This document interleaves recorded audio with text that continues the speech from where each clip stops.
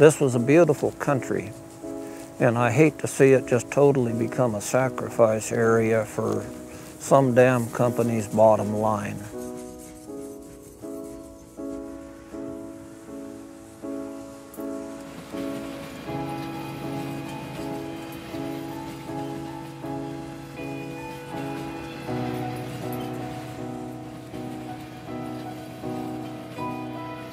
Coal companies, they're used to making lots of profits, and their profits are going down significantly, so they need new markets, and the new markets are in Asia. The closest way from Montana to Asia is through our backyards and through our ports here in the Northwest. Asia gets the energy, coal companies get the profits, Montanans are stuck with the tab. A coal mine here would come very close to destroying our culture. I just can't believe that they think that they could buy us out like that. Like we don't care about the land.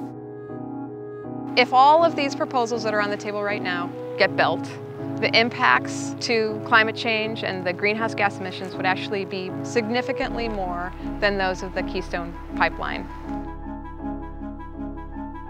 Anytime we start going after big players by changing relative prices, we are transferring wealth.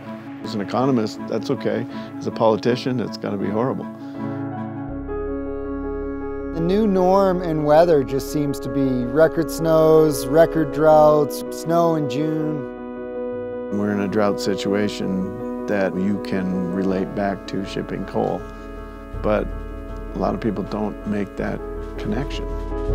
That coal has to stay in the ground. You can't make the math of climate change work at all if you get huge coal deposits of the Powder River Basin out and pour them into the atmosphere.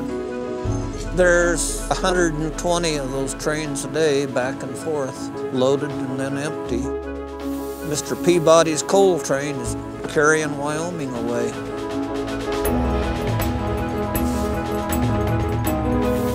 To make these coal export proposals work, it's going to be a tremendous amount of capital needed to build the ports, to improve our infrastructure for the railroads. That's the kind of money that should be going into building our clean energy economy. The cost of energy from wind farms in Montana is actually less than it is from coal-fired power plants, even existing ones. It's too late to stop global warming, but keeping it from getting any worse than it has to remains not only possible, it remains the greatest human task ever. The coal companies need to turn around and pack their bags and go back home because they're not coming through here. We're saying no to coal because it's a dead end. We know the solution, we know renewables work, and it's time to embrace them. I say, let's get to work on that. Let's create the clean energy economy.